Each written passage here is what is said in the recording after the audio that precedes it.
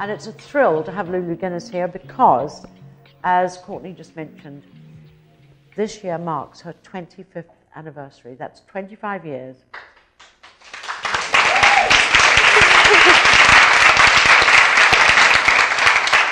And that's 25 years of going from one little bag to a global brand. So I think how I'd like to kick off, Lulu, is by asking you, 25 years have gone by, how do you still maintain the excitement? Well, I think that's a very good question. And it slightly depends on which day of the week you ask me these questions. Today's Tuesday. I'm having a good, or Wednesday. I'm having a good day today.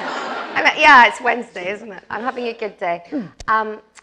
I think how I keep my excitement going is, I think the key to why people go into fashion or love fashion is because our personalities are that we love change. We want constant change. We get bored very quickly. And so for me, what is new is what's exciting. And that's why I have this box. Ah, the black box. Like my magic, it's as if it's a magic trick. This is press day in a box. So at the same time, around London, we delivered 60, I think, of these. And so basically, you open it up, and inside is a photograph from the campaign. I don't know, can you see that over there? I'm not usually allowed to handle it. And then to have a bit of humour, we've given you, the idea is that we're going to watch a movie of the press day on this tablet. To add a bit of humour, we gave you some popcorn. Very good popcorn, I can tell you.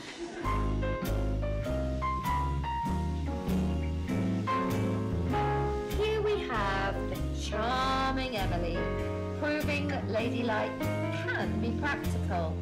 It's a good point to actually reflect now. If we look right back from something like this, a virtual press day, latest technology, a video, to that day 25 years ago when you designed your first bag. If that wasn't your intention to go into fashion, how did it all sort of end up like that? It did, literally. I mean, I think, I don't know, when people say to you, and I speak to a lot of art colleges, I did not study fashion at St Martin's or anything, and I wish I had. It's just not how my life worked out. I did graphic design for a year, and all through my childhood, I was always like designing posters and things. I love graphics.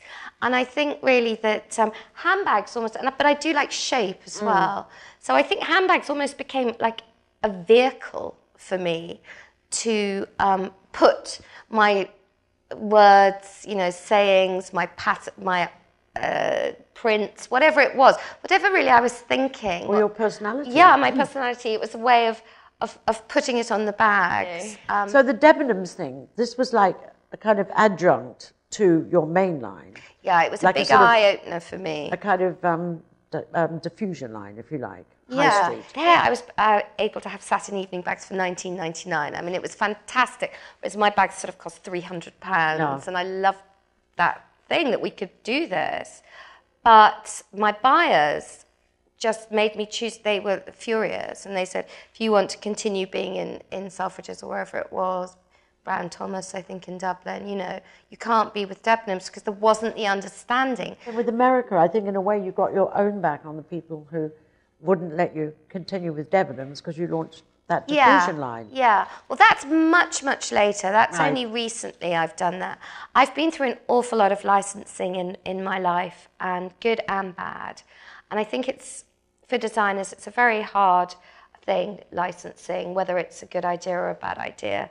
And I think there's good licenses and bad licenses. And I've done everything wrong once in each country. And I just hope, I always say at the office, I hope I don't do it twice, because I should have learnt by now that you know, how you have to behave. But licensing can be brilliant. Now it's all about the H&M collaboration, whatever it's about. Or Henry Holland and Topshop. But I mean, now if you're a designer and you don't have collaborations with High Street, you're not happening, you know. So I did bow out, and Jasper Conran stayed in. And so did John Rocher. And and a lot of them are still there. And as I say to you, they all have a house in the south of France, and I don't. And I don't know if I'm not quite sure The jury's still out, depending what day of the week it is. No, of course I made the right decision. Let's look at your own designs, though, for a minute, because I'm intrigued. I know the lipstick. I mean, I've got like 300 bags in my office. So, I mean, I just sort of thought I brought like a couple of little ones to illustrate a point. So this was obviously the first iconic bag I did, at least. And then for a very long time now, luckily, these lips just don't seem to go away. These have been my absolute trademark now for quite a few years.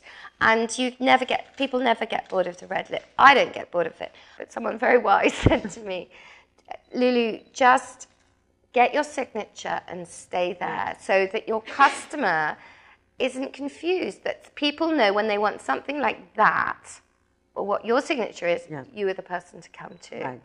And it stuck with me that actually having this very strong identity isn't boring, because when you're young, you sort of think, oh, but I've got to be like totally original every season and reinvent the wheel every season. Otherwise, people will think I don't have ideas, or, but I've learned you are allowed to keep your signature. Right.